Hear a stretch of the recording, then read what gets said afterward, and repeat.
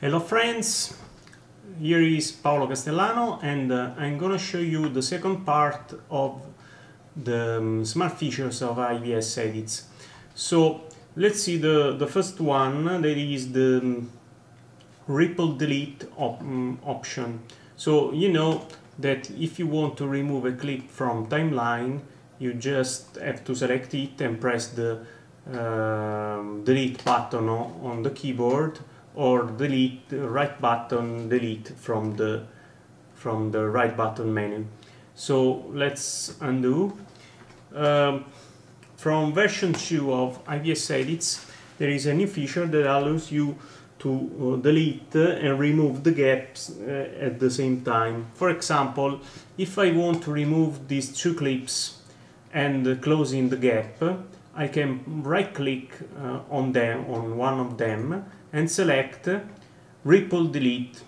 We have two options for ripple delete and ripple delete single track. The first option will delete the clips and close the gap, including all the clips that are on the other tracks.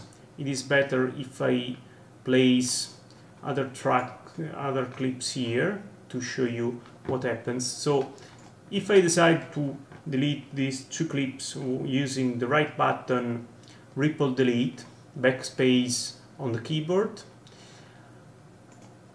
ivsEdits deleted the two clips and moved all the clips, both the ones on V1 and the ones on V3, on backwards on timeline.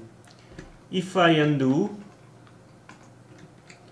and decide to delete these two clips and I press this time right button, ripple delete single track, this time ivsEdits will move just the clips where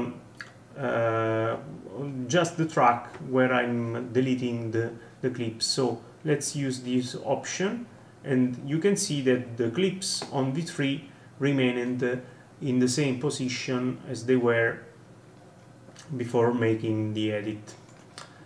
Another new feature of ivsEdits is the HQ button inside the preview window. In the past, there wasn't this button, and ivsEdits was always in the standard mode. In the standard mode, if you enlarge the window,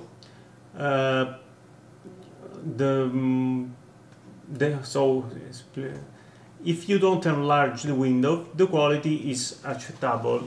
But if you enlarge the window, there is a huge image degradation. So let's see it enabling another new feature of ivsEdits. So let's go into the preferences, right button, preferences, or F5 button on timeline.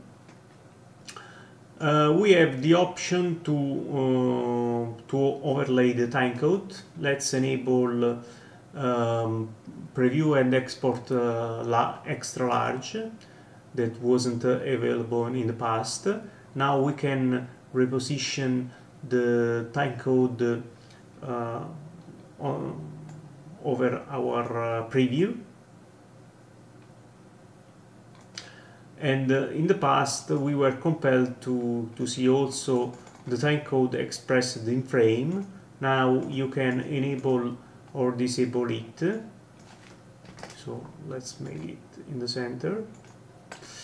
Let's use now this timecode to show the HQ button. So let's press on OK. And let's enlarge the preview window.